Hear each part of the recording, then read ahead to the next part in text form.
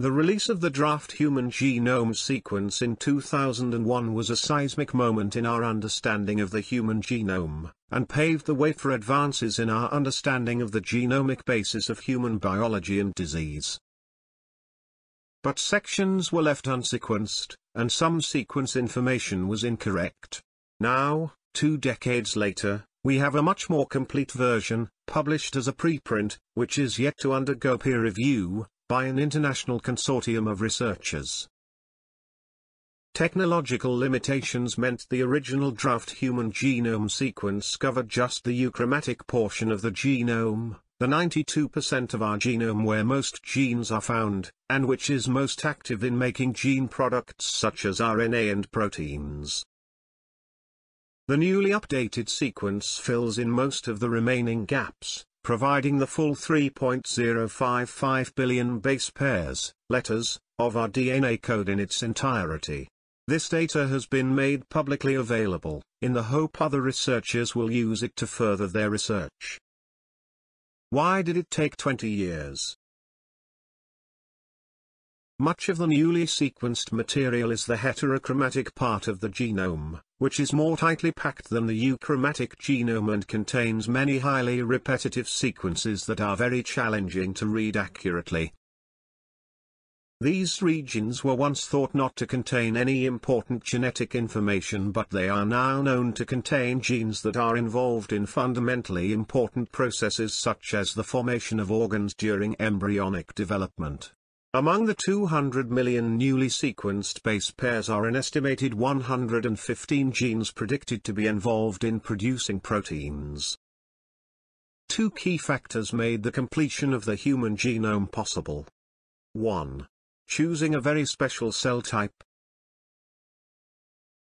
The newly published genome sequence was created using human cells derived from a very rare type of tissue called a complete hydatidiform mole, which occurs when a fertilized egg loses all the genetic material contributed to it by the mother. Most cells contain 2 copies of each chromosome, one from each parent and each parent's chromosome contributing a different DNA sequence. A cell from a complete hydatidiform mole has 2 copies of the father's chromosomes only, and the genetic sequence of each pair of chromosomes is identical. This makes the full genome sequence much easier to piece together. 2. Advances in sequencing technology.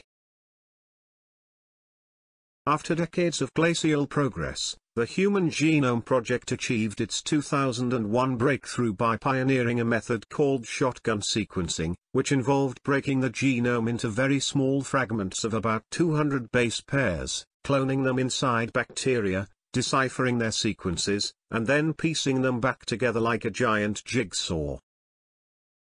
This was the main reason the original draft covered only the euchromatic regions of the genome. Only these regions could be reliably sequenced using this method. The latest sequence was deduced using 2 complementary new DNA sequencing technologies. One was developed by PacBio, and allows longer DNA fragments to be sequenced with very high accuracy. The second, developed by Oxford Nanopore, produces ultra-long stretches of continuous DNA sequence. These new technologies allows the jigsaw pieces to be thousands or even millions of base pairs long, making it easier to assemble. The new information has the potential to advance our understanding of human biology, including how chromosomes function and maintain their structure. It is also going to improve our understanding of genetic conditions such as Down syndrome that have an underlying chromosomal abnormality. Is the genome now completely sequenced? Well, no. An obvious omission is the Y chromosome, because the complete hydatidiform mole cells used to compile this sequence contain 2 identical copies of the X chromosome. However, this work is underway and the researchers anticipate their method can also accurately sequence the Y chromosome, despite it having highly repetitive sequences. Even though sequencing the, almost, complete genome of a human cell is an extremely impressive landmark, it is just one of several crucial steps towards fully understanding humans' genetic diversity. The next job will be to study the genomes of diverse populations. The complete hydatidiform mole cells were European.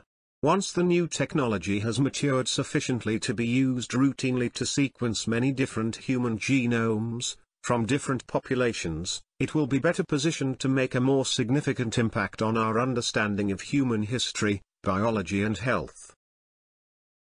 Both care and technological development are needed to ensure this research is conducted with a full understanding of the diversity of the human genome to prevent exacerbation of health disparities by limiting discoveries to specific populations.